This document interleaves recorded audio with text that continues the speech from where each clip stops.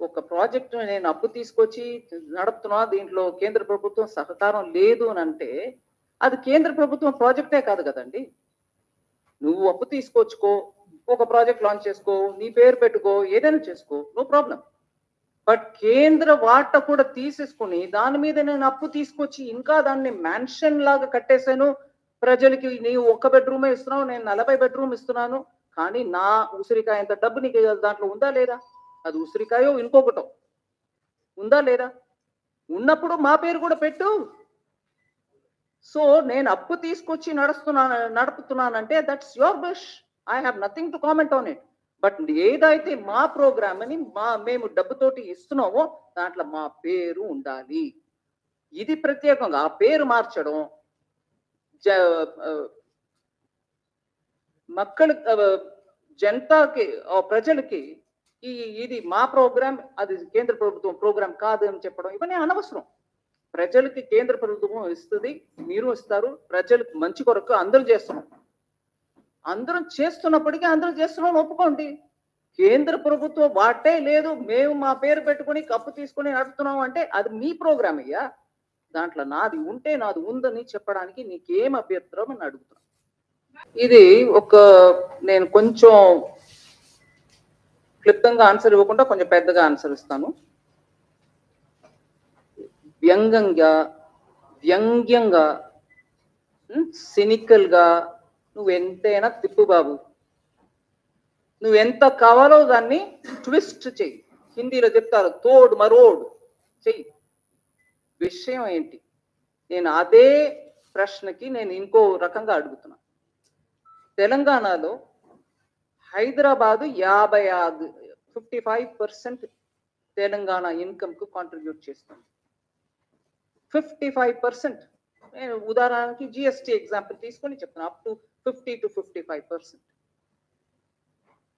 ఆదిలాబాద్ లో ఒక ప్రాజెక్టుకి హైదరాబాద్ ట్యాక్స్ పేర్ ఇచ్చిన డబ్బుతోటి ఇక్కడ నేను చేస్తున్నానని హైదరాబాద్ ఓటర్లు అందరి పేరు మీద నడుపుతారా? హైదరాబాద్ లో ఉన్నట్టు ఎంపీ వారు ఫోటో పెట్టి నడుపుతారా?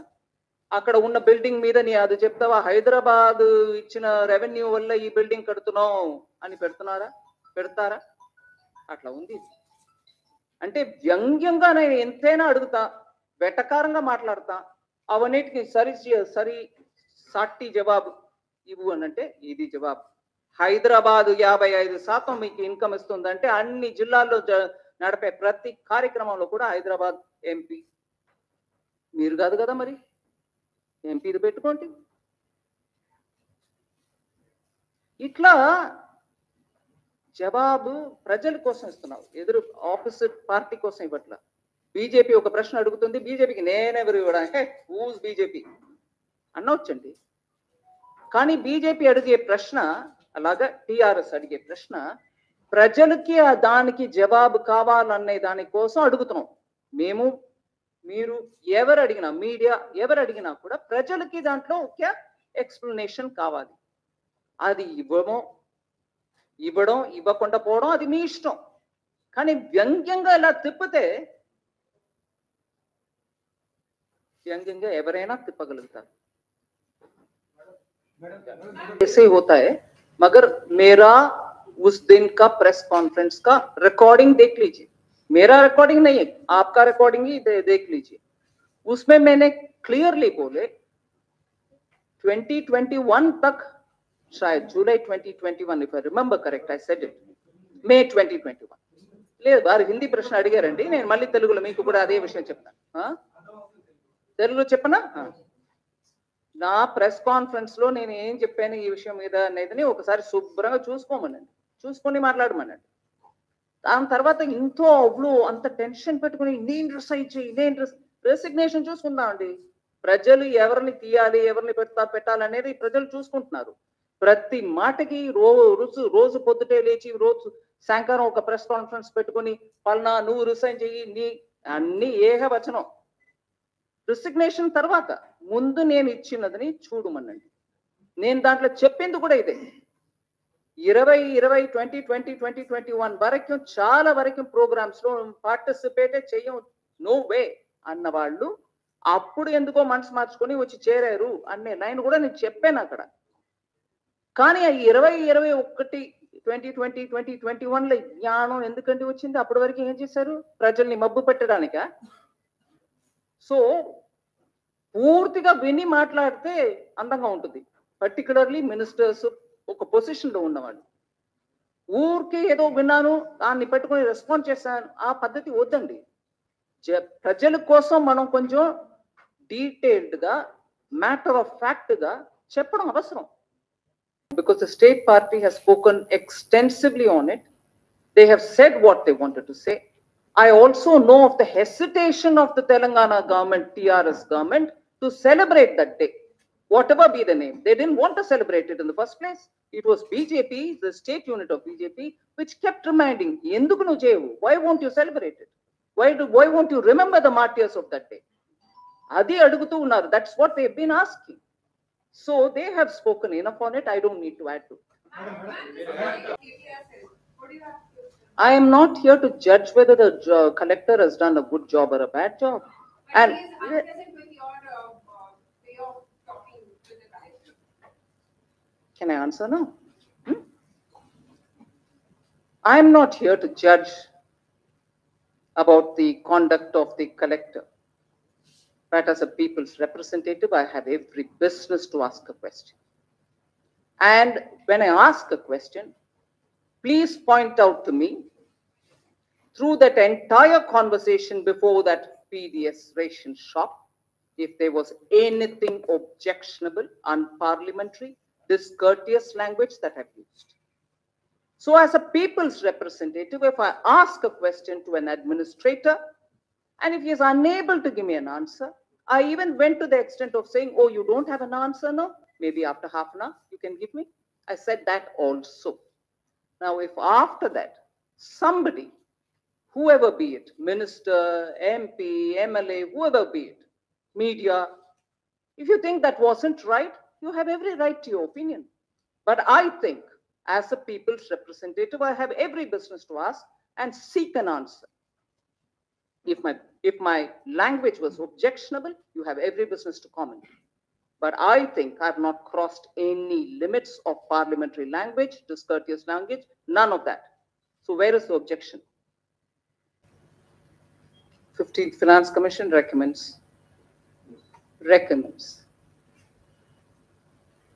During COVID, because of the contingency, which was the arising out of the pandemic and the lockdown, the borrowing limits of the states were increased from 3% to almost up to 5%. Some with, a few of them with some conditions which were with an objective of getting reforms through. So the conditions were not indiscreet, they were very clearly aimed at achieving some of the objectives of reform. So the central government,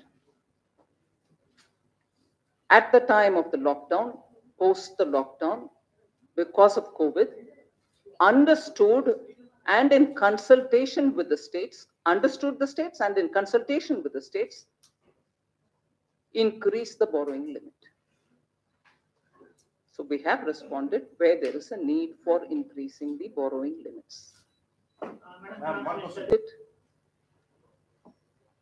If every individual or state starts saying, "I paid so much, so give me that much back," taxation principle doesn't work on that ground. That is why I quoted the example of Hyderabad and Hyderabad district.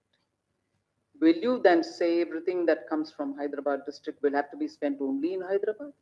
Will you not use it to other parts of the state? This is a very regressive way of handling issues between center and state. This is a very regressive way. Then many other states equally, which are better probably in terms of the quantum of revenue that they contribute to the central kitty, you can ask more. It doesn't work that way. And he knows it, I'm sure everybody knows it. It's good for rhetoric, it's good for media, it's good because it keeps the temperature hot and higher, but it is not, I think it's disingenuous, if anything.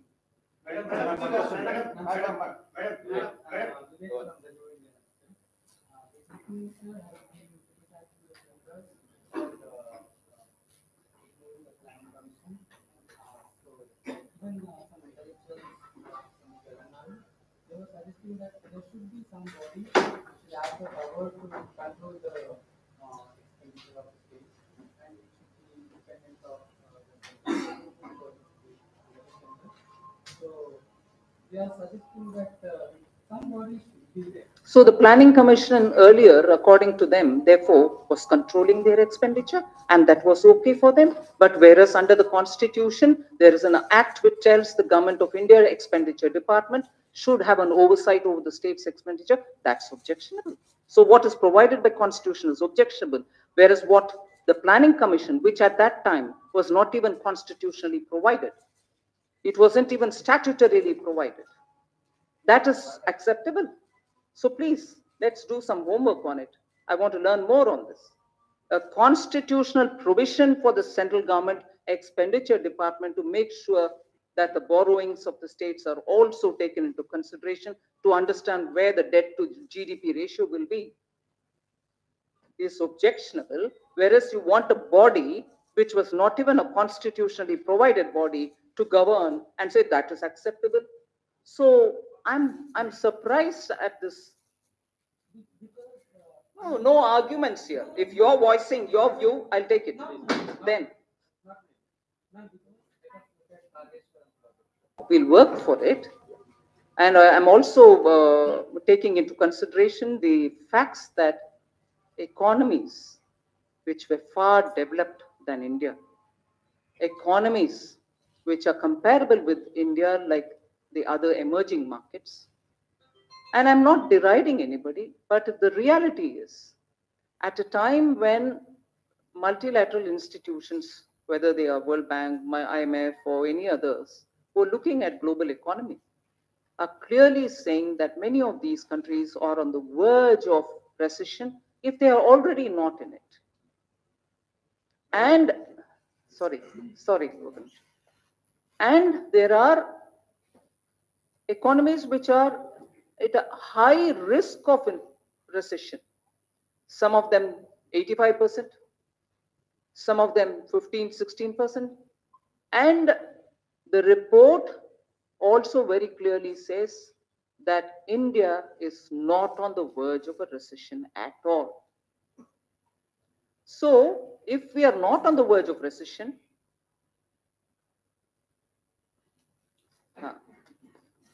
I'll just read out the numbers so that you'll know what I'm talking about.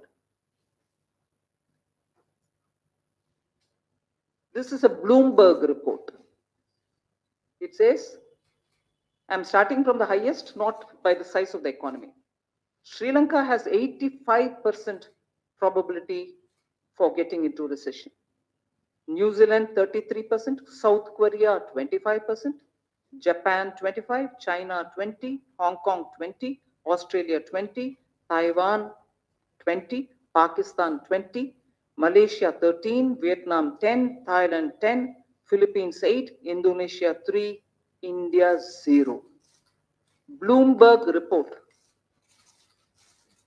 So if we are not on the verge of recession, it also gives me the confidence that if we are constantly responsive in terms of the sections which need handholding, in terms of the boosts that we have to give the economy, we will keep going on that route.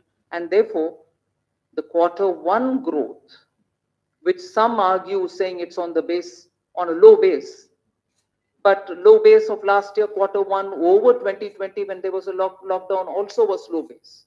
So it's all right, whatever be it. Compared to the economies that we are talking about, we are still on a very sound wicket. We are literally the fastest growing economy. The number, whether it is 7.8, 7.5, 7.4, all that is later when it comes. But we will be continuing to go in that strength. I think the people of India have really understood that they are coming out and spurring the economy, and I'm really grateful that they're coming out of the COVID distress. ఒక్క percent కూడా వాస్తవం లేదు, నేను ఖచ్చితంగా చెప్తాను. ఈ అబ్స్ట్రాక్ట్గా నిర్లక్ష్యంగా ఉన్నారు, మాకు ఏం చేయట్లేదు, మాకు ట్యాక్స్ ఇవ్వట్లేదు. ఇప్పుడు ట్యాక్స్ గురించి వారు అడిగిన దానికి నేను చెప్పాను, ఫార్ములా ఫినాన్స్ కమిషన్ ఇస్తుంది. ఎవ్రీ మంత్ ట్యాక్స్ డెవల్యూషన్ ఆ ఫినాన్స్ కమిషన్ ఇచ్చిన అదే ఫార్ములా మేరకి మేము ఇస్తూ పోవాలి. అది ఇవాళ వరకు అప్ టు డేట్ గా ఉన్నాం. అది మాత్రం కాదు, కొన్ని నెల నేను అడ్వాన్స్ గా రాబోయిన మంత్ లో ఇవ్వాల్సినది కూడా ముందే ఇచ్చేసి, సో దట్ వాళ్ళకి చేతులు ఉండాలి, ఖర్చు పెట్టే వాళ్ళు స్టేట్స్ అని చెప్పుకొని టైంకి ఇవ్వడం మాత్రం కాదు, ముందే ఇవ్వడం కూడా జరిగింది.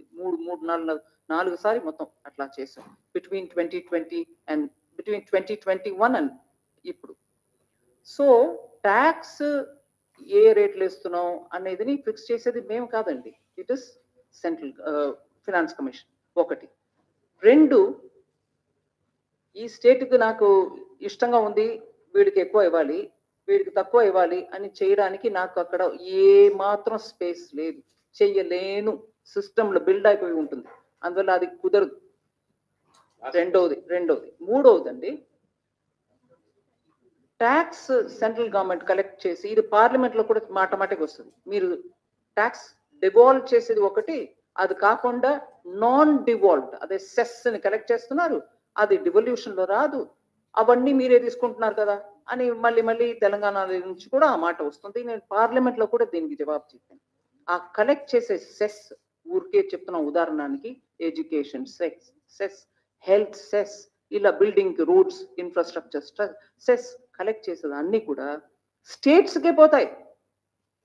కలెక్ట్ చేసే అమౌంట్ అన్ని కూడా మీ రోడ్ ప్రాజెక్టుకి, మీ స్కూల్స్కి, మీ హాస్పిటల్స్ కానీ, మళ్ళీ సెంట్రల్ గవర్నమెంట్ కానీ ఒక్క క్షేత్రం అని ఏం లేదండి.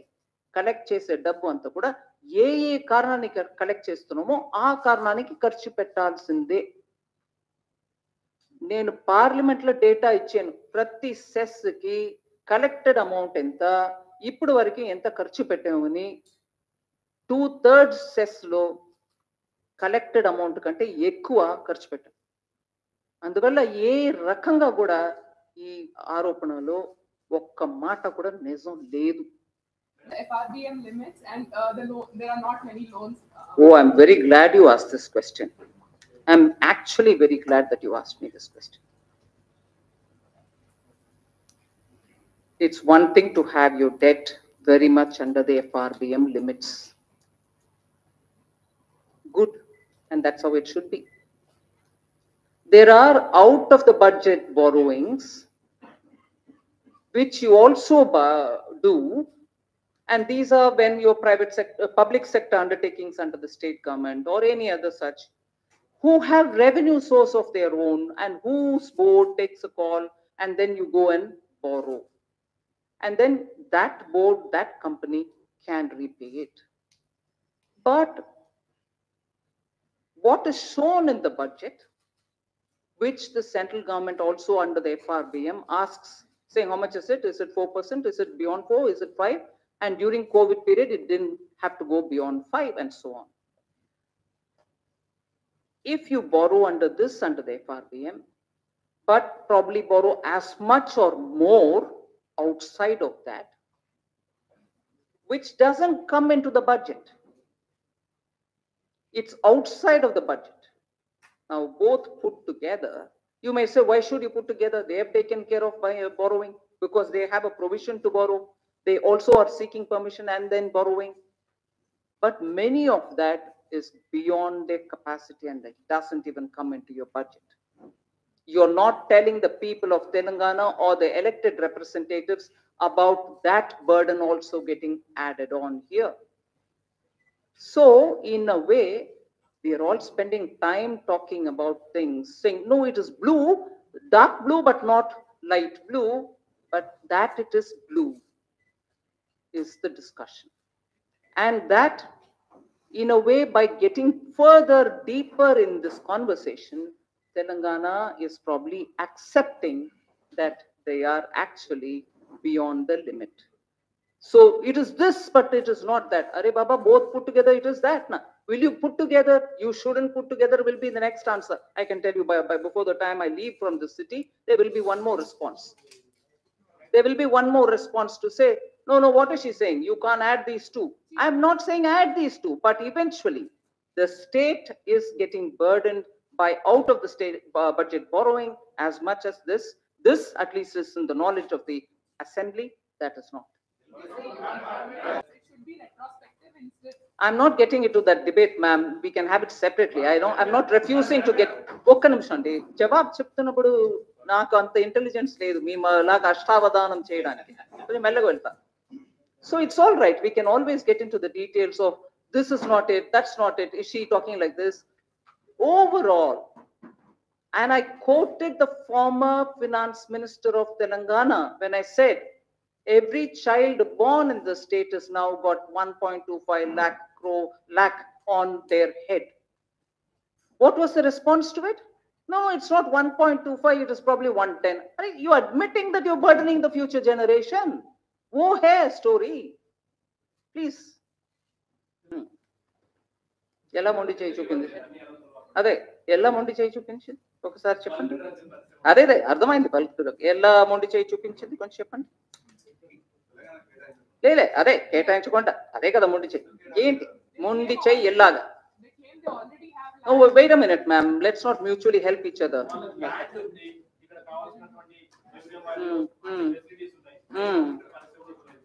ఇవ్వలేదు.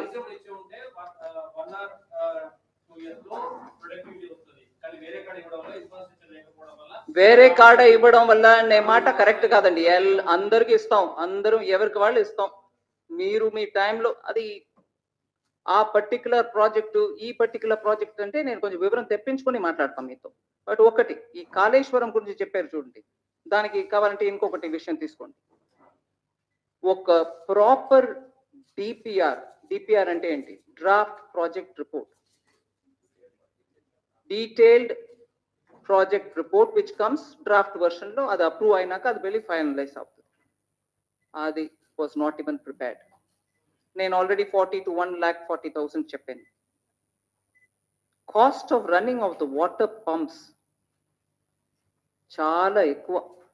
ఇది సస్టైనబుల్ కాస్ట్ కూడా కాదు, ఫీజిబుల్ కూడా కాదు.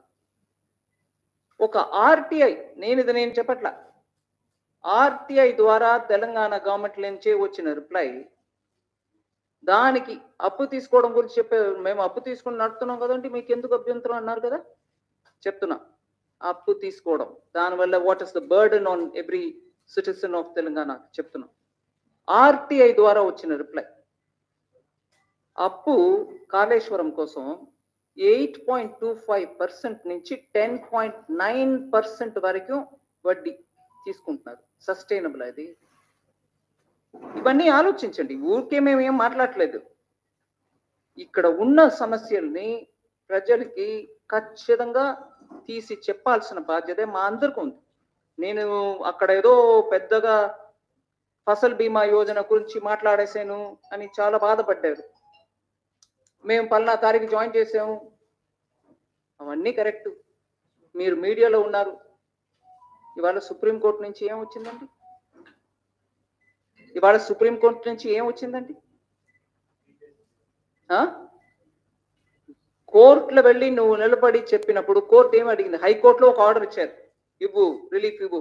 2020 అక్టోబర్లో వచ్చినటువంటి వరదల్లో కొట్టుకుని పోయి చాలా రైతులు ఇబ్బంది పడుతున్నారు అని హైకోర్టులో ఆ వరదలను అఫెక్ట్ చేసిన రైతులు అందరికీ రిలీఫ్ ఇవ్వండి అన్నారు. అది తర్వాత సుప్రీంకోర్టుకు తీసుకెళ్ళి, ఆ సుప్రీంకోర్టుకు తీసుకెళ్ళి తెలంగాణ గవర్నమెంట్ తీసుకెళ్ళింది ఎస్ఎల్పి పెట్టి. అక్కడ ఇంకా ఫైనల్ వర్డిక్ట్ రాలే, నాకు వచ్చేసింది నేను చెప్పాల. కానీ వాళ్ళు ఏం అడుగుతున్నారు? మీరు ఈ మధ్యలో హైకోర్టులో ఇట్లా జడ్జ్మెంట్ వచ్చినాక మా దగ్గర ఇప్పుడు ఎస్ఎల్పి తీసుకొచ్చే టైంలో ఏదైనా రిలీఫ్ ఇచ్చారా అన్నారు. అక్కడ మన తెలంగాణ తరపున ఉన్నటువంటి అడ్వకేట్ ఏం చెప్పలే. కానీ నేను మీకు ఆ విషయంలో ఒక మాట చెప్పదలుచుకున్నాను.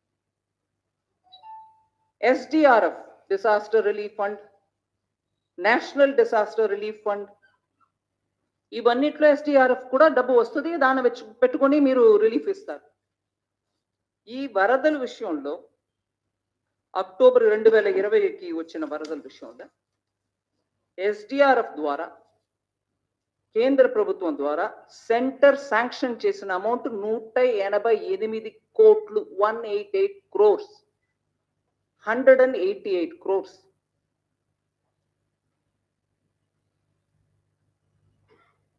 ఫిబ్రవరి 2021కే వచ్చేసింది. 15 లక్ష ఏకరం దీంట్లో అఫెక్ట్ అయి ఉందండి. సో కేంద్ర ప్రభుత్వం ఇచ్చేసింది. కానీ ఈ స్పెషల్ పెటిషన్ సుప్రీంకోర్టులో ఉన్న ఇప్పుడు ఈ విషయంలో ఆ డబ్బు వచ్చింది, మేము కేటాయించేసాం చెప్పాల్సింది కదా. కోర్టు అడుగుతున్నారు, మేము అడుగులా. మేము ఇవ్వాల్సిన 188 crores ఇచ్చేసామండి ఎస్డిఆర్. అక్టోబర్ 2020 వరదలకి ఇవ్వాల్సింది ఇచ్చారా లేదా నాకు తెలియదు, కోర్టులో ఉంది మాట. కానీ ఇవాళ మీడియాలో వచ్చింది కాబట్టి నేను కోర్టు చేస్తున్నా, నేనేం కొత్తగా తీసుకురాలా.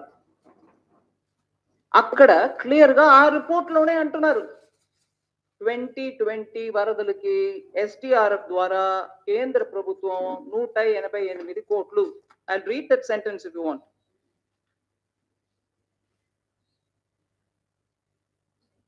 The state government had submitted in a final report to the center in October 2020, giving detailed tables establishing severe crop loss in 15 lakh acres, and that the center had sanctioned rupees 188 crore from the disaster response funds NDRF or SDR in February 2021. So telangana ku nishturam డబ్బు ఇవ్వట్లే మీరు ఎవరో అడిగారు అక్కడి నుంచి.